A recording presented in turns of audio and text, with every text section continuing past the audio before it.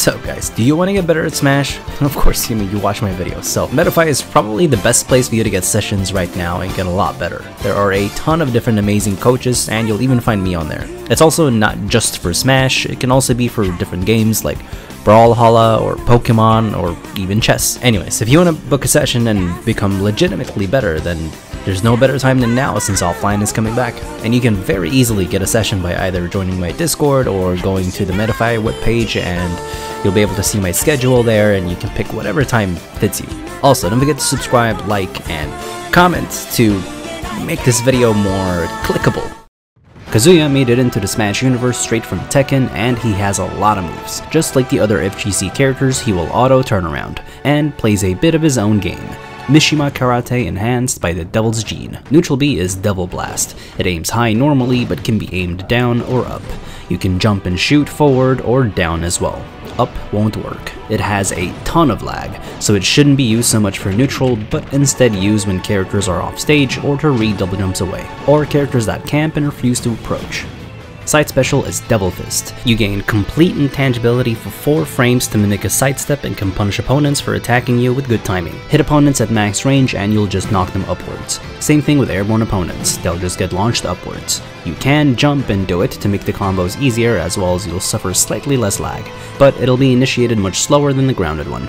It's not safe against shield though, so be careful. You can also use this to recover as a mix-up as well. Up special is Devil Wings, and will go pretty high up as you can move it forward or backwards, and after you've used it, you'll float a bit. Use it with your double jump and you'll go really high. He does have a low short hop and full hop, meaning full hop wave dashes will be important for platform movement. Both your side special and up special can be acted out of. You can only use a side special or up special in the air though. You can't use 2 specials. Something important is that your double jump has a bit of an animation where you transform, and it'll take at least 11 plus frames till you start actually jumping and shifting your hurt box, so a lot of the time you won't be trying to jump out of strings, unless you double jump and attack, which cancels the animation so you can double jump out quicker, but you'll lose a lot of height.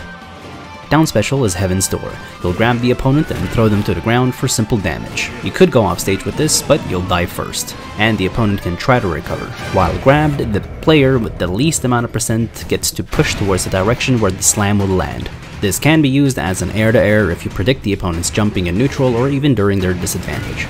Once his percent is over 100, he'll enter a once per stock mode called Rage. Your attack power will be multiplied 1.1 times, and you'll have access to a powerful once per stock throw called Rage Drive. The first way to input Rage Drive is with a simple grab. The second way is to just input down B, and the third way is to input a Shoryuken command while holding down the attack button for the strongest version. Your Rage state will go away after using Rage Drive, as well as whiffing your grabs and attempts of Rage Drive 6 times will make the rage go away. There is no time limit on the Rage Drive, however, once you take roughly 39%, it will go away, and it'll go away even earlier if you've missed grabs as well. Kazuya will have incredible power and a really good comeback factor, especially because of his combos and him gaining rage at 100%. He's also a heavyweight, but will be very vulnerable as he recovers. He does, however, have somewhat low ranged moves and slower frame data to compensate for his strength. His jump squat, for example, is the only jump squat in the game that is frame 7.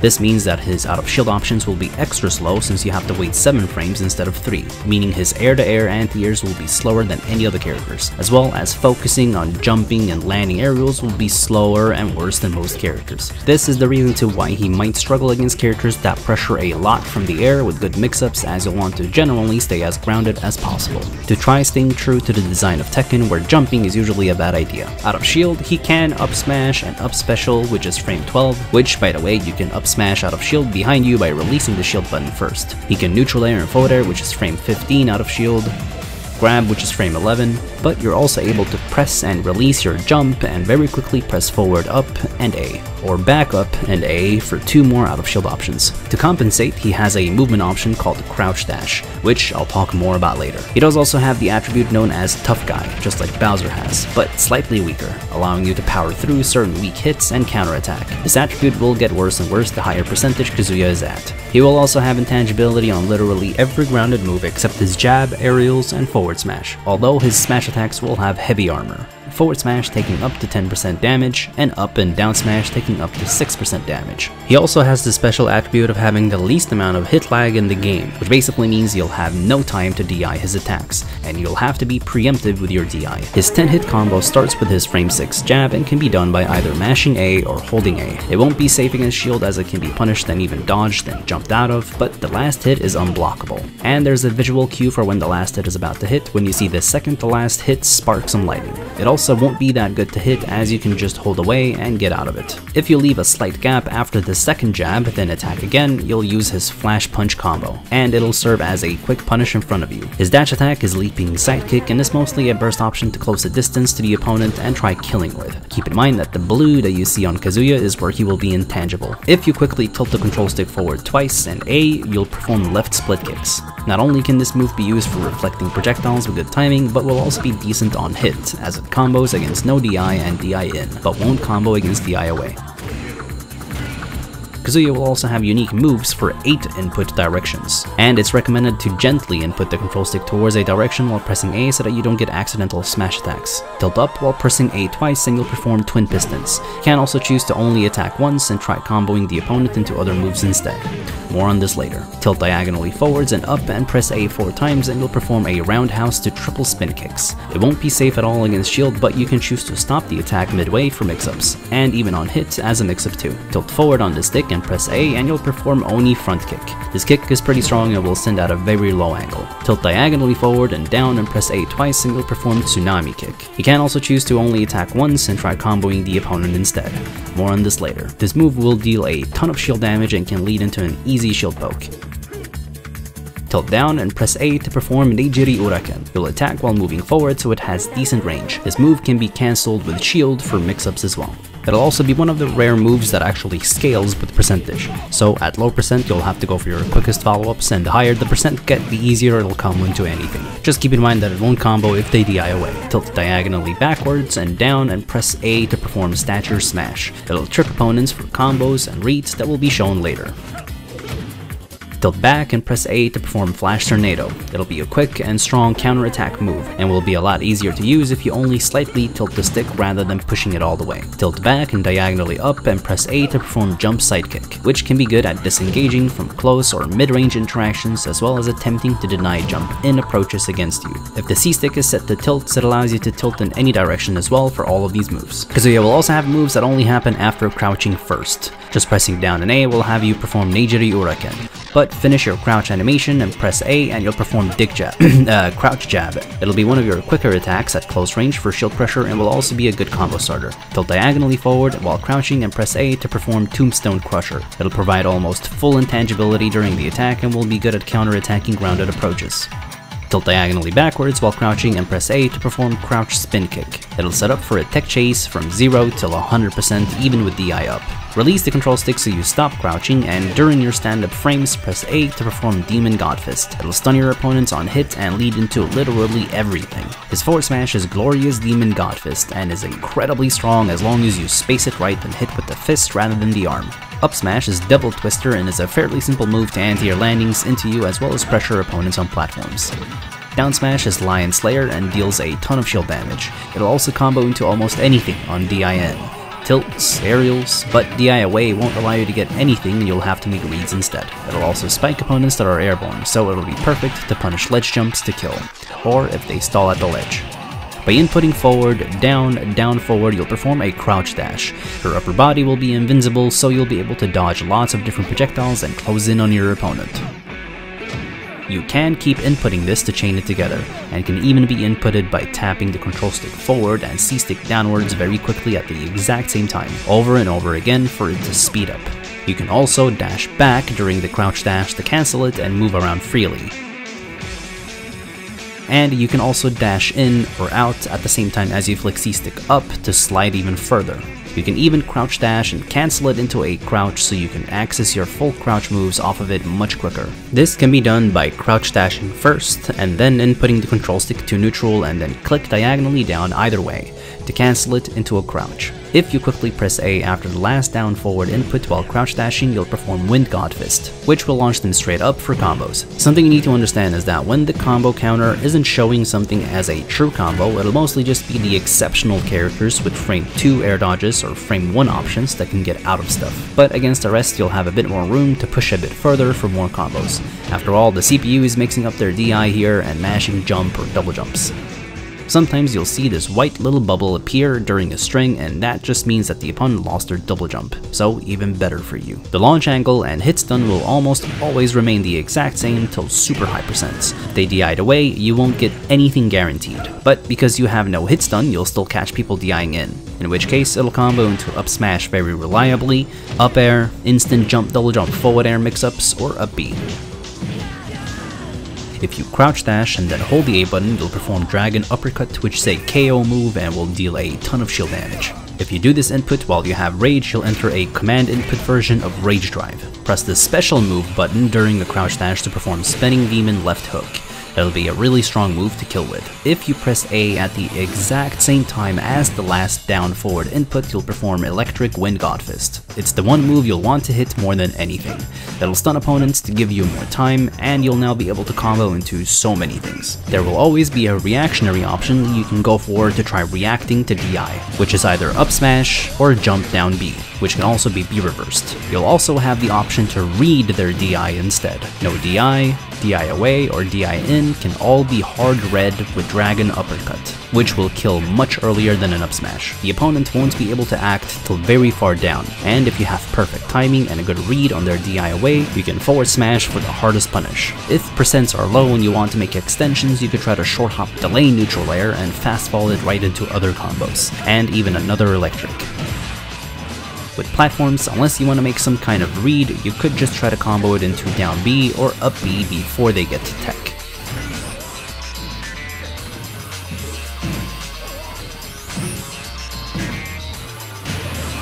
Keep in mind that if you anti-air them with the electric, you won't be able to get any smash attack follow-ups, but instead you can try to kill them with up B, down B, or full hop back air. You can also see a blue flashing light that will point in the direction of where the opponent is going to DI, which can help you out as well. It'll also be impossible to punish if blocked, as you actually push them out of their shield and it'll deal a ton of shield damage. You can parry it for a punish or dodge. If you side taunt, he'll do Demon's Wrath, to flex on your opponent. Neutral air is Jumping Knuckle, and the inner hit spikes, meaning it's great for calling out ledge jumps as well. Otherwise, it will also be safe to land with this move if you press it as low as possible to the ground, since it allows you to shield, spot dodge, and even mix up with more attacks. You can do a falling neutral air into a ton of combos. Simple and easy ones, or harder ones that provide a lot more reward. And especially because you have a frame 7 jump squat, you'll have a much easier time pressing instant jump double jump aerials with Kazuya, which will be incredibly potent for his combo game. There is also a late weak hit that you can fall and combo with. You can also buffer neutral air and double jump with more attacks before landing. It'll be extremely potent for combos and can even lead into somewhat of a kill confirm route depending on DI and SDI. Not only can you buffer neutral air into a double jump forward air, and follow it up into simple and easy combos, but again you're able to go the extra mile and try connecting your electric for a much bigger reward. Forward air is Searing Edge and will be a decent mix-up attack to quickly hit opponents or intercept short hops, as well as it can be safe if you jump and space the aerial low against shield. Buffering the forward air and fast falling will allow you to combo into a grab, and landing the tip of forward air will allow you to combo into grabs, flash tornado, and electric. Landing the inner hit allows you to combo into almost anything. Back air is Jumping Sobat and can be safe against shield if spaced and will be decent at corner pressure as well as anti-airing at high percents. And because you land with your back turn, you're also able to crouch dash away from the opponent. Up air is Rising Toe Kick and will be decent as an anti-air as well as platform pressure. Landing it gives you combos as well. Down air is Demon Scissors and will be used to mix up your landings. It'll be punishable against shield however, so be careful using it. Otherwise, you could use it to land quicker from higher launches, as well as edge guarding off stage from first jumping and then down airing while still being able to recover. Grab is Sternum Smash, pummels are slow but deal good damage, forward throw is Double Face Kick, back throw is Steel Pedal Drop, Up throw is Air Inferno and will kill earlier than forward throw. Down throw is Stonehead and will be your main combo throw from 0 to around 30%, where it'll either combo into a Flash Tornado or Electric if they DI away. DI in should let you combo into almost anything. You also have a special throw called Gates of Hell. It'll also launch behind you, kill the earliest, and do the most amount of damage. And of course, you can also buffer this input during a shield release. Make sure you familiarize yourself with all of these moves, or just print screen this image before you start practicing the combos that I'll be showing. So what else do you want to combo with? Well, let's start with IzAwSmash. It'll lead into grabs, Flash Tornado, Spinning Demon left hook for kills, Electric, which is character specific, and Tsunami Kick, which, if you cancel it, can combo into Jab, an Up Tilt, or Electric. Keep in mind that this is only gonna work against air dodges that come out on frame 4. Frame 3 air dodges you'll have to make a read against. Either the Up Tilt will steal their jump, the opponent also won't get the double jump back after a slam, or you'll have to read the air dodge with something. You could also do only one hit of Up Tilt and cancel it into Jabs, Flash Tornado, or Electric. If they are anti-aired with the Up Tilt, however, it won't combo into things. Dick Jab, Crouch Jab allows you to combo into almost anything. What's important is that the DI and percentage will never matter for these little mix-up juggles, which is why it can also be really good to mix up with them at low percent after landing aerials. The craziest part is that it combos into Electric, and if you dash in one step and crouch, you'll cover no DI, DI away, and DI in because you auto turnaround for Electric loops. It'll combo at all percents and all characters. Frame 1 escapes you'll have to be frame perfect against, but frame 2 and 3 escape shouldn't be too big of a deal. You could of course crouch jab into up tilt and then electrical, but you'll stun opponents above ground level and it won't combo into a dash crouch jab. It might combo into a delayed jump neutral air, but that requires you to still read their DI, while dash to crouch jab covers all DI for more consistent loops. And finally, there's Devil Fist, which will mostly be there to punish opponents approaching too obviously, punish out of shield, read air dodges, read tech rolls. It'll only combo into forward smash against the bigger characters, otherwise you'll typically try to combo it into almost anything else. And if you want to try to kill, you'll either try to go for electric, dragon uppercut, or spinning demon left hook.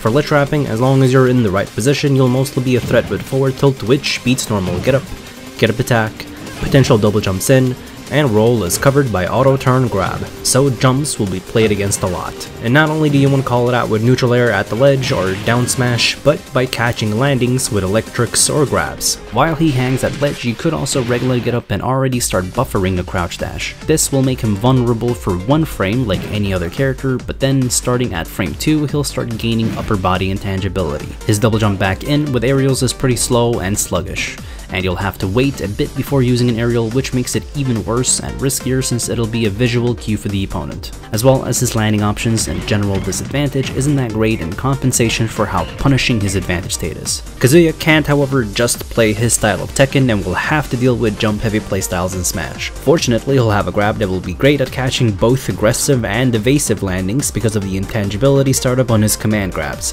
He'll also have exceptional ground movement like no other character, as even his walk to shimmy around will be really good. Another thing is to constantly space around with your walk and crouch, to always have both your ground moves and crouch moves ready to be in use and transition between them fluently so you aren't just prioritizing one state over the other, unless the matchup really requires you to. Either way, neutral will be heavily dictated on your footsies, micro spacing, and crouch dashing, and then from there it'll be all about clutch execution. Shield pressuring will be a slightly different game, because you don't want to focus on jumping and landing your pressure too much because of the slow jump and ground focused game. You'll mostly have to focus on playing a grappler or whiff punish playstyle, and counteract as many jumps and landings as you can. You could pressure with things like Flash Tornado, Jump Sidekick, Stature Smash, or Neigiri Uraken, but it'll be character dependent if it's safe or not, and you'll have to be a bit more careful. Electric Wind God Fist will always be safe for pressure however. Remember that competitively, if you aren't consistently getting electric, then this character will be underwhelming, as it's all about his brutal punish game. Keep in mind that the combos are very hard to get, requires good specific timing on your inputs, a ton of practice, as well as rage might affect combos as well. Just like Tekken, find 2 or even 1 potent opener and it might just be a stock.